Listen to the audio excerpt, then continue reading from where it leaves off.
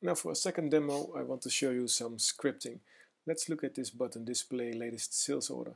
It's not working yet, so I want to record an automated step behind that button to display my latest sales order. And to do so, I will start at the basic screen. I go over here at recording, and I will record the transaction VA03 to display the latest sales order. Enter. And that's about the basic scripting that I want to have. So I will stop the recording. It will display me a pop-up. So demo VA03, which now will record the scripting steps I have taken. And I can go back. Now I need to upload the script to my button. So I go back to the screen that I have created, to the landing page.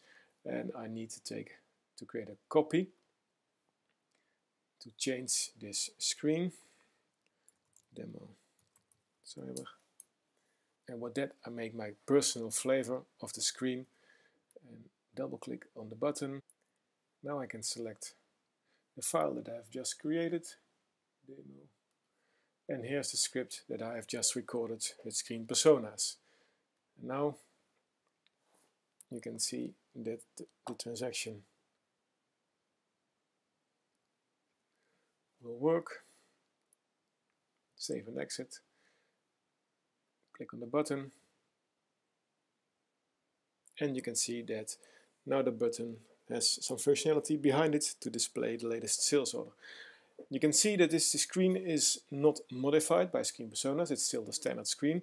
And to show you some basic SAP Screen Personas possibilities, I will create a copy of this screen as well to create a flavor.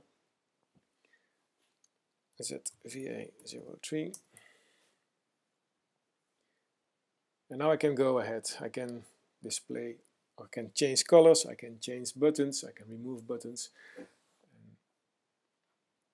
For example, the title bar, I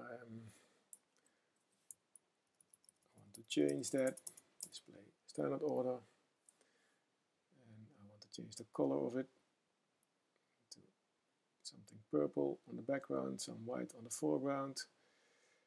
And I do not want to see this button bar, but let's keep in mind I want to go back in my transaction, or I want to cancel my transaction. I want to have that possibility. But the remaining parts are not relevant for this end user.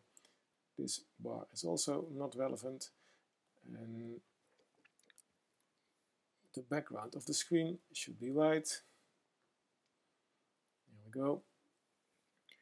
And also some information that's available at item level, we can put it on header level.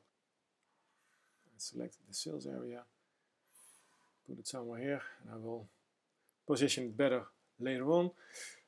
And I can also get information from several tabs. For example, the item information, I can just pick it up and put it somewhere else.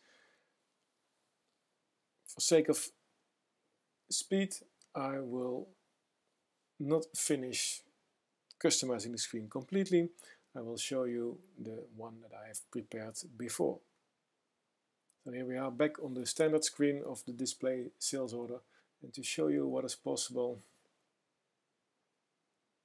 I go to my own flavor, and here you see that I have combined item information and header information and some part of the header information onto my own personal screen.